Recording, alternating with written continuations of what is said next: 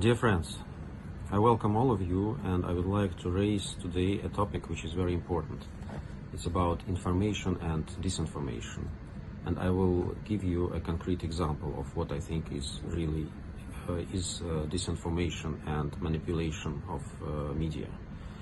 So I want to make a reference on how Western media cover the topic of people evacuated from Mariupol.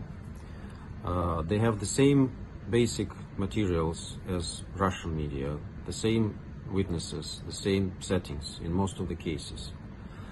But we are very puzzled and surprised and disappointed that the Western journalists in most cases clearly engage in censorship, concealing awkward and unpleasant information from the Western public.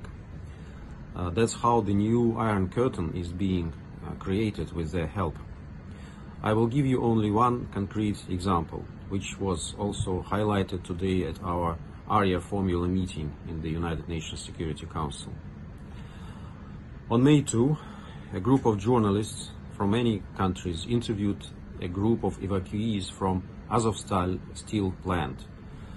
One of them, Natalia Usmanova, was very vocal and emotional. That's why she appeared in many footages. For example, she spoke with Reuters, and this news agency published a short report with video reel at its website. Here is the screenshot of this report. I will first read what Reuters journalist relayed from her interview. So, Natalia Usmanova felt her heart would stop. She was so terrified as Russian bombs rained down on Mariupol, sprinkling her with concrete dust. I feared that the bunker would not withstand it. I had terrible fear, Usmanova said. Another quote. We didn't see the sun for so long, she said. She also recalled the lack of oxygen in the shelters and the fear that had gripped the lives of people hunkered down there. Usmanova said she joked with her husband on the bus that they would no longer have to go to the lavatory with a torch. And the last quote. You just can't imagine what we have been through. The terror, Usmanova said. I lived there, worked there all my life, but what we saw there was just terrible. And now let's watch this video reel that Reuters published on its website. In March, initially there were around 50 people in our bomb shelter, and there were about 40 in the neighboring one. There were two of them placed like this, Department Number 1 and 2 bomb shelters. Roughly in March, people started leaving. It happened at the end of March. Maybe in April, people started to get out. Some of them got out. The shelling was so strong and it kept hitting near us. At the exit of the bomb shelter, at the top of the steps, you could breathe. There wasn't enough oxygen inside. I was afraid to even walk out and breathe some fresh air. I was afraid to stick my nose out. We came there by our own free will, as factory workers, to save ourselves. When we understood that it was getting closer to us, we got more and more scared and we tried to leave. We knew about the humanitarian corridors and we knew about the evacuation. We were not just let out. And when the shells started landing here, I thought my heart was going to stop and that I wouldn't survive. So, dear friends, what impression do you get from this coverage? I think that the conclusion is quite obvious. Natalia Usmanova was terrified, frightened by Russian strikes. She must be hating Russia for what it did to Ukraine. And thank God she is safe and now can go back to Ukraine.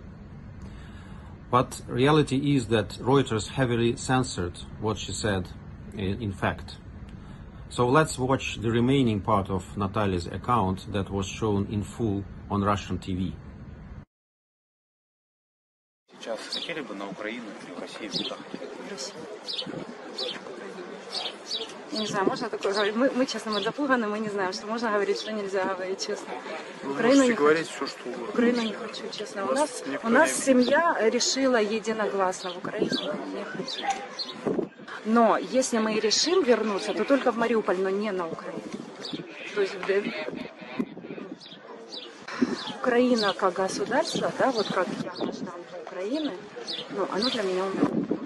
Государство. Вместе с политиками, с вот этими всеми людьми, кто нами такое сделали. Потому что, ну, я считаю, это тоже их вина в том, что они не договорились, правильно, не решили мирным путем этот конфликт изначально. Вот у меня вопрос, почему людей задержали в городе? То есть вы уже понимаете, начался обстрел, хотя мэр первый уехал с города. Мэр уехал, покинул город, а людей зажали в кольце, и стояла украинская армия, которая просто народ, обычное население, детей, стариков, больных не выпускали. Спрашивается, почему, зачем, за что? So, dear friends, it's hard to comment such a shameless manipulation. How will Western viewers learn the truth, especially when Russian TV channels are banned in your countries? Who is spreading propaganda there? I think you can make a judgment by yourselves. And I really am very disappointed with Reuters. I think this is the lowest standards of journalism. You are supposed to promote freedom of speech and access to information, but you chose the job of becoming soldiers of information war against Russia. I also have to note that the Spiegel magazine from Germany tried to publish extended version of interview with Natalia Usmanova for 3 minutes. This reel was long, and after several hours decided to delete it. And I think that there are no doubts why they did it. So here is the link to our area formula meeting on disinformation in the context of Russian military operation in Ukraine and the crimes that are committed and were committed by Ukrainian military and paramilitary detachments. You are very much welcome to follow this link. And stay tuned, there is more to come.